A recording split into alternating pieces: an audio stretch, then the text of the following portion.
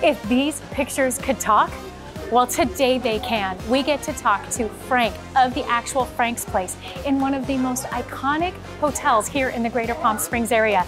This place was actually built by Lucy and Desi Arnaz, and he has so many stories to share with us and talk about his show here. So we're gonna meet him. Let's go.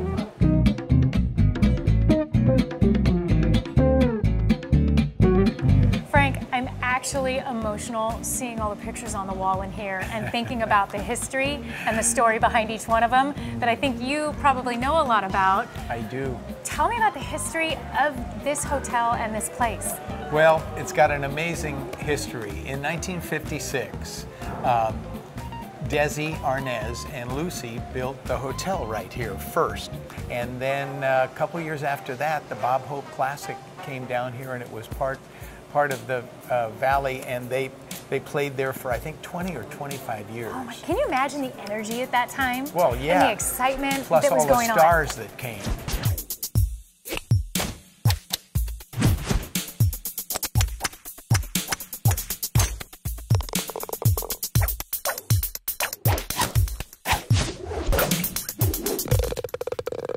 Palm Springs was very active with stars.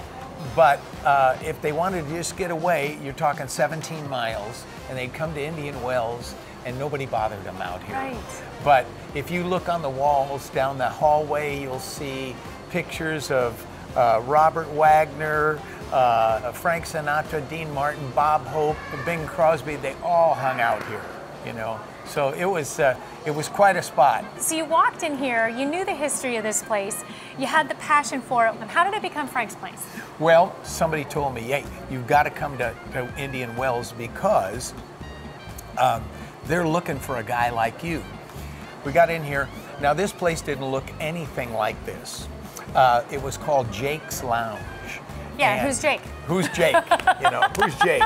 Well, the boss said, oh, by the way, on the 8th day I was here in the desert, they offered me a 5-year contract to sing here. And that it was very serendipitous. I would say yes to that. Yeah. So he says, I've been looking for somebody just like you. So, so anyway, yeah, Jake. I said, who's Jake? And he said, well, when we bought the hotel 17 years ago, this was the old owner's best friend who named it, he named the lounge after. And I said, we need to capture that nostalgia. Right. He goes, well, let me think about that. Then he calls me back about a day or two later, and he says, let's name it Frank's Place after you, not after Sinatra. And here we are. So and here we are. Now your show, I mean, I know it's standing room only. When do you perform? And tell me what that's like here. First week of October through the last week of May, Fridays and Saturdays.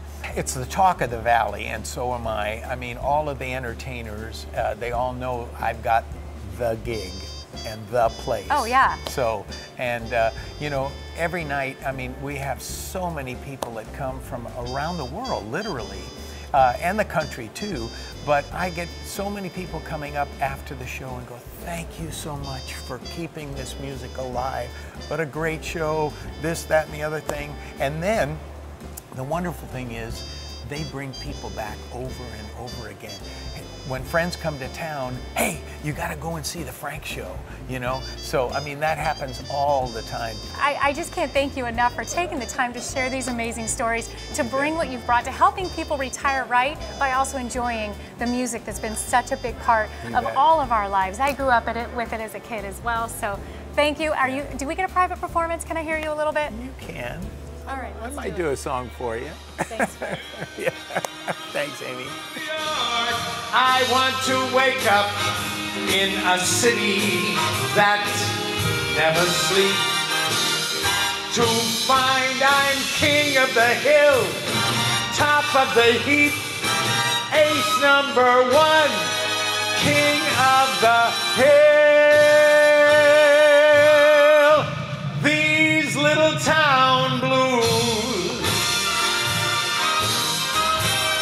they are melting away. I'm gonna make a brand new start of it in old New York.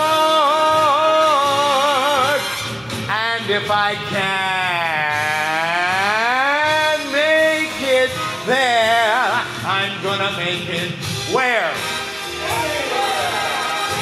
It's up to you, New York, New York.